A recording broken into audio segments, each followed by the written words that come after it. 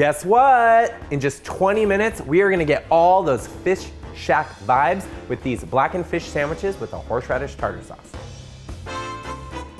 This is a 20-minute recipe. And for good measure, we're gonna time ourselves. So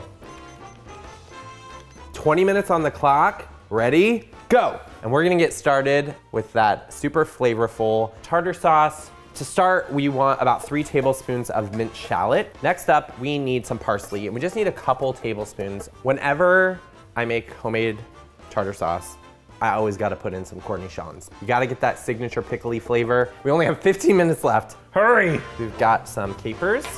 Give those a chop. It's gonna add lots of flavor. All right, we've got all of our chopped ingredients. Let's go ahead and add them to a bowl. To our chopped ingredients come our creamy elements. So first up, we've got some mayonnaise. You know I love mayonnaise.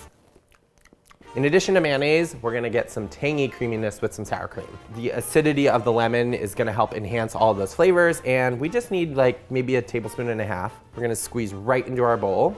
Here comes the secret ingredient to this homemade tartar sauce. So we are gonna stir in some prepared horseradish. If you've got it on hand or you find it at the store, you can also use some fresh horseradish. But I like to use prepared just because it's really easy.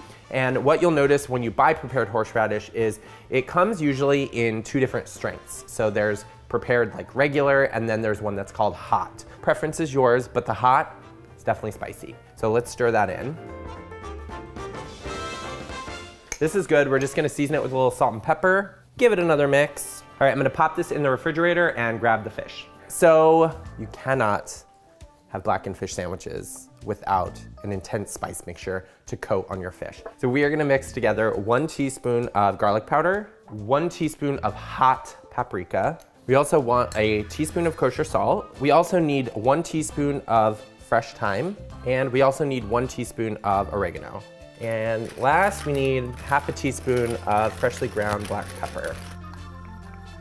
All right, let's coat our fish. We are using 4 to 5 ounce fillets of either haddock, cod, you can also use hake. Really any sort of mild white fish will work really well here. The important thing to note about your fillets is they should be about 3/4 of an inch thick, because you want them to cook pretty quickly because that spice mixture is going to get nice and blackened really quick in a cast iron skillet. And I like to find fillets that are about the same size as the buns that we're gonna serve with the sandwiches. All right, so before we cook our fish, we want to toast some brioche buns. So we're just coating them with just a little unsalted butter that we softened, and we're gonna do this in 2 batches. Ooh, hear that sizzle. Get 'em golden, get 'em brown. Oh, woo, woo, caught it just in time. Look at that.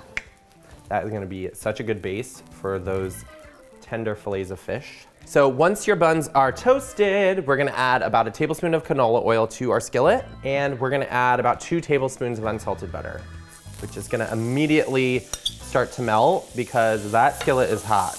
Once it starts to melt, we can go ahead and add our fish fillets. So these are in, you could see they are immediately starting to get color on the edges, and they're gonna cook just a few minutes on each side. It's been a couple minutes, we're gonna give these a check. Go with the first one.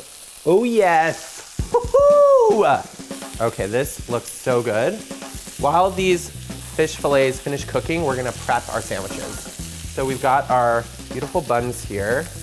We've got that delicious horseradish tartar sauce. We're gonna go ahead and add some Boston or Bibb lettuce. This is just gonna give us a spot to land our fish. Oh my God, we've got 1 minute left on the clock. All right, our fish is ready to go, so let's get it right onto our sandwiches.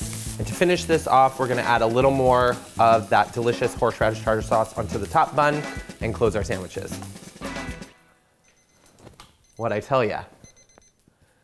20-minute dinner. Or lunch, or cookout. Check out these gorgeous 20-minute blackened fish sandwiches with a horseradish tartar sauce.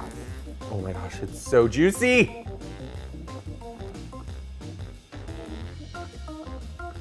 Fish is juicy, check. Crusty, crunchy, spicy outside, check. But best of all, got that check mark for that homemade tartar sauce that's laced with horseradish.